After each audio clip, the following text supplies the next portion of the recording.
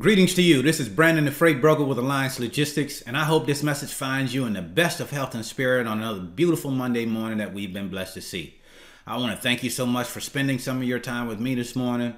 I understand that there are many things that you want to accomplish, and we do as well. So we're going to get into the business of things this morning, and the topic that we're going to be discussing is it possible to be a part-time freight broker?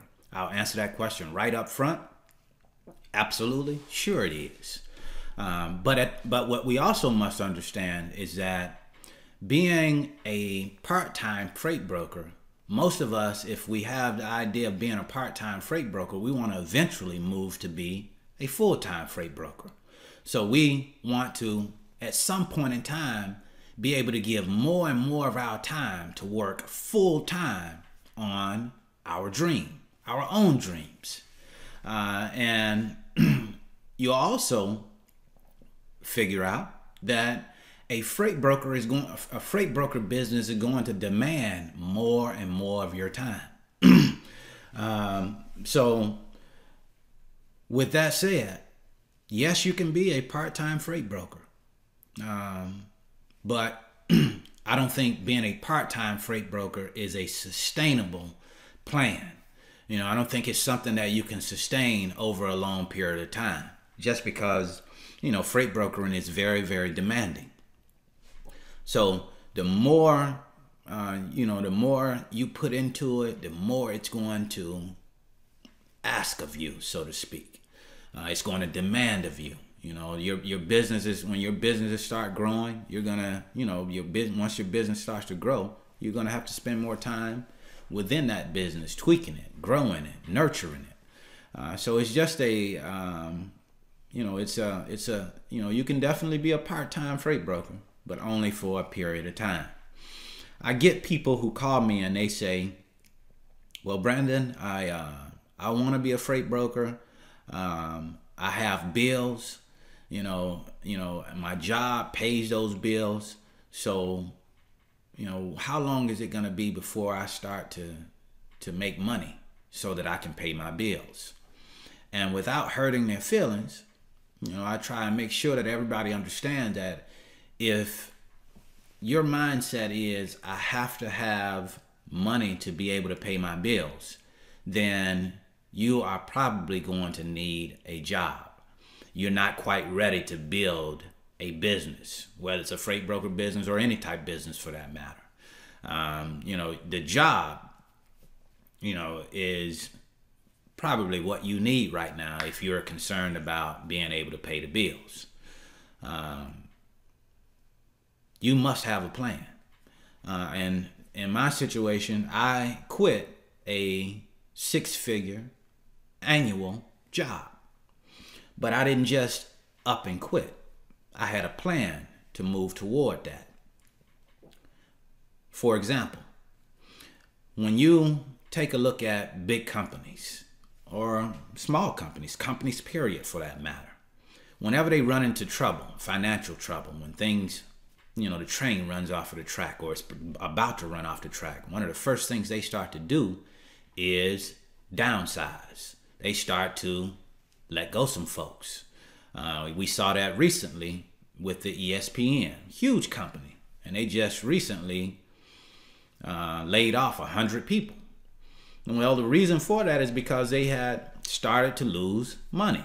I think I saw an article somewhere saying that ESPN was losing 12 million subscribers, and I think that may have been over the last year or so.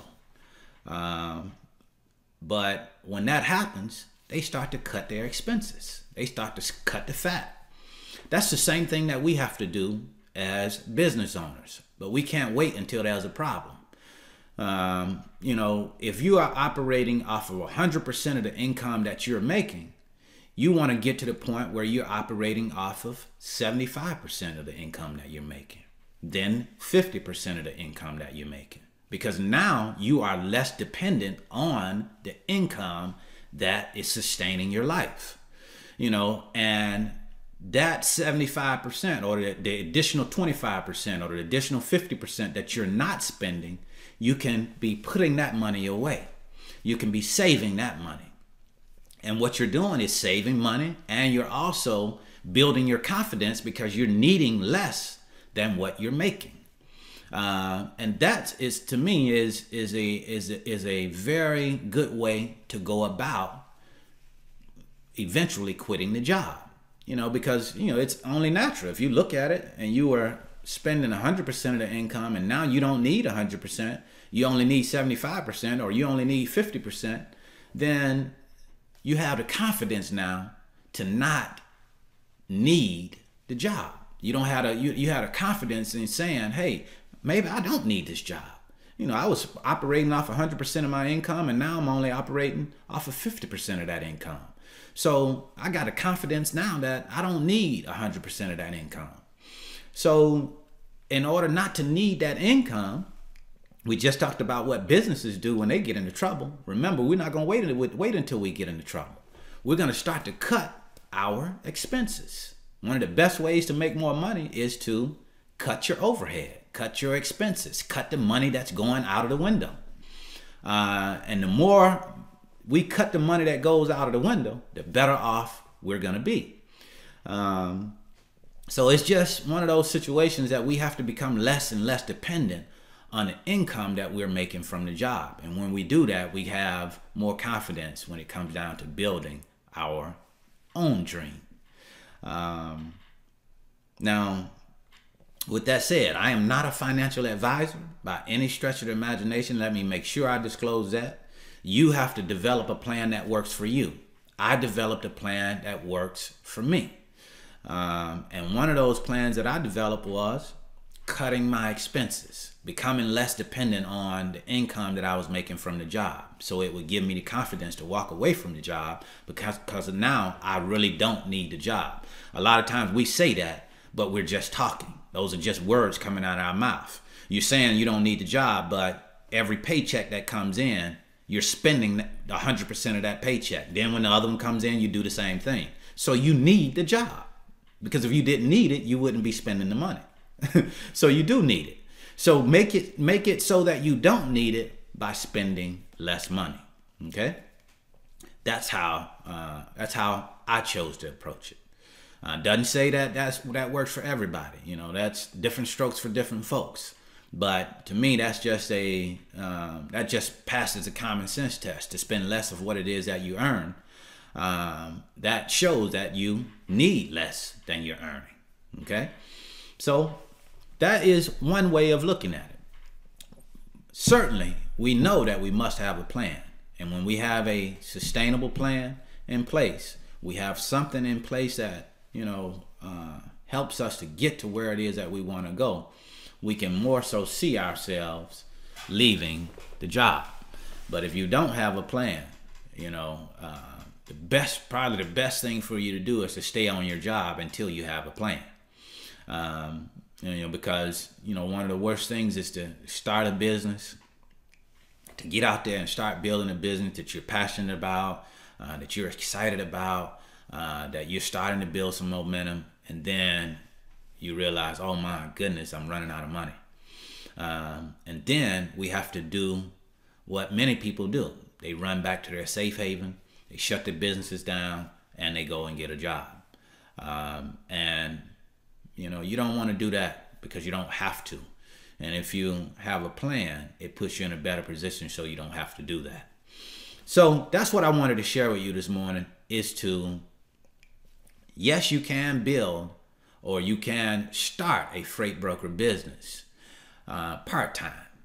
Now, notice I didn't say your freight broker business can be a hobby, because we can't approach it as a hobby. It has to be, you have to be fully in the, you got to be fully committed to this business, fully dedicated to this business for the time that you say that you're going to be doing. If it's part-time and you say, hey, I'm going to do 15 hours a week, you have to be dedicated, committed, and disciplined when it comes to standing up and doing those 15 hours, putting those 15 hours into your dream.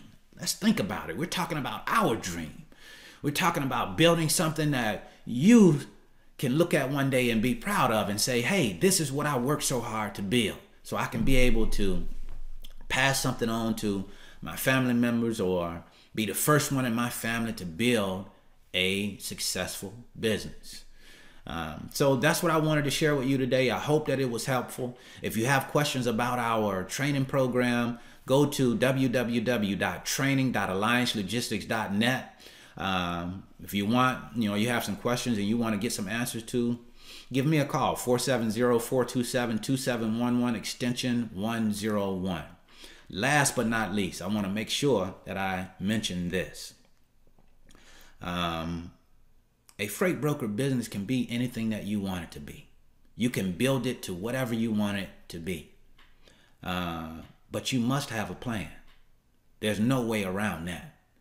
And when we get into trouble is when we don't have a plan. That's what I wanted to share with you today. You have a wonderful and productive day. Thank you.